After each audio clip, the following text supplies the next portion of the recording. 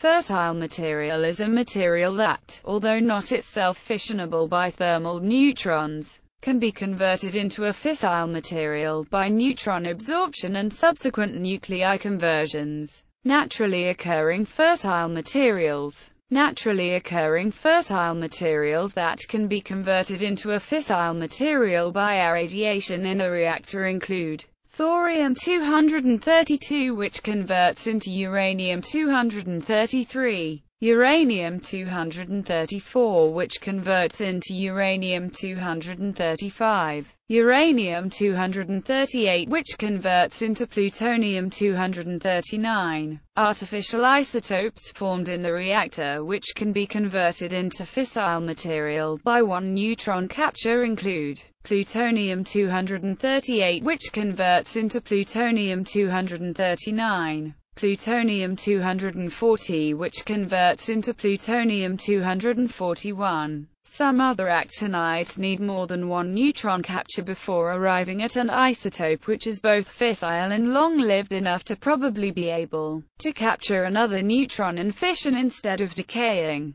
Plutonium-242 to americium-243 to curium-244 to curium-245, uranium-236 to neptunium-237 to plutonium-238 to plutonium-239, americium-241 to curium-242 to curium-243. Since these require a total of 3 or 4 thermal neutrons to eventually fission, and a thermal neutron fission generates only about 2 to 3 neutrons, these nuclides represent a net loss of neutrons. In a fast reactor, they may require fewer neutrons to achieve fission, as well as producing more neutrons when they do fission. Fissile materials from fertile materials. A fast neutron reactor, meaning one with little or no neutron moderator and hence utilizing fast neutrons, can be configured as a breeder reactor,